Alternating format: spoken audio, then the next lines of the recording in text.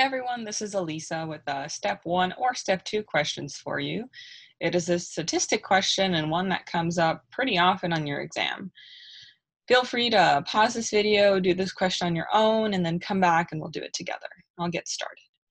A group of investigators is evaluating the efficacy of intranasal ketamine in decreasing acute suicidality in teenagers admitted to the emergency department. They conducted a study in which 25 participants were randomized to receive intranasal ketamine, while 25 participants were randomized to receive placebo. The investigators ultimately found no statistically significant difference in suicidality after 1 month of follow-up, with the level of significance fixed at 5%. They suspect inadequate statistical power.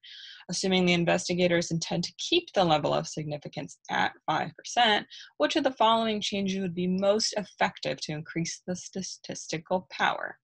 And our options are to decrease the sample size, to increase type 1 error, to increase alpha, to decrease type 1 error, to decrease alpha, to increase beta, or to decrease type 2 error. Now that's a lot of options. However, some of them overlap. So let's look into that. Just a reminder, statistical power is the probability that a study will detect a true difference or reject the null hypothesis while the alternative hypothesis is true. So that's what every study aims to do. Now it's important to remind yourself what is alpha and beta. So like I mentioned, a lot of these are the same answer choice, and because there cannot be 2 correct answer choices on a test, if you know that something like decreased alpha is the same as decreased type 1 error, then you've just knocked out 2 answer choices. So this is worth burning into your memory because it's extraordinarily helpful, and it's kind of the basis of this question and a lot of questions on the exam.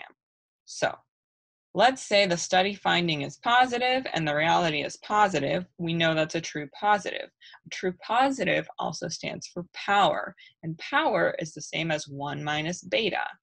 Now let's go, what's beta?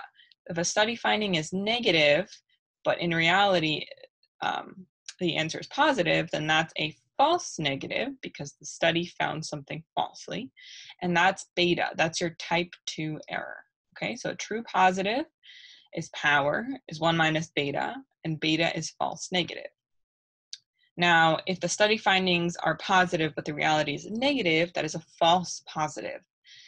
In reality, it's not true. So the study falsely found that something is true. That's false positive. It is a type 1 error, also known as alpha.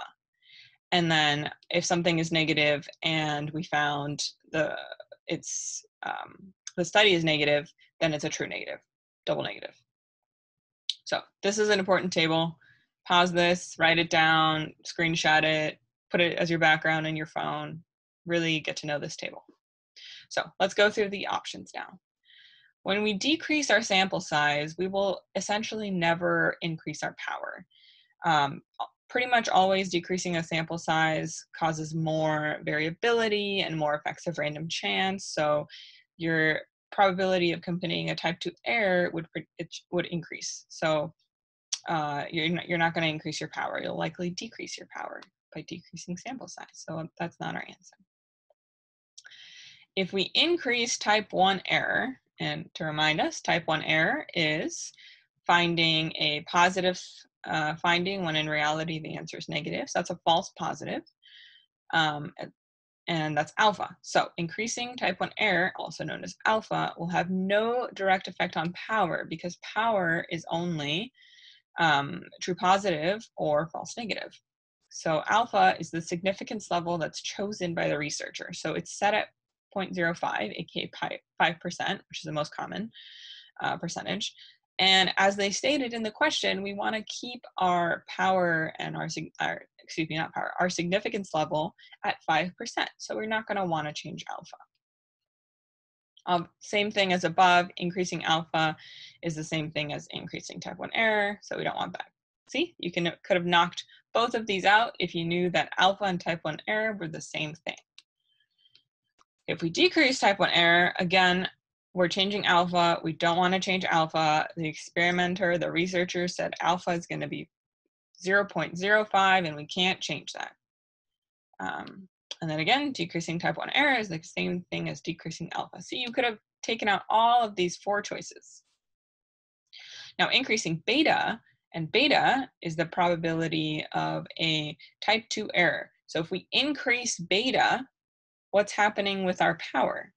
1 minus 0.5 versus 1 minus 0.6 gives you, 0.5 versus 0.4. So if we increase beta, if we increase our false negatives, we're decreasing power.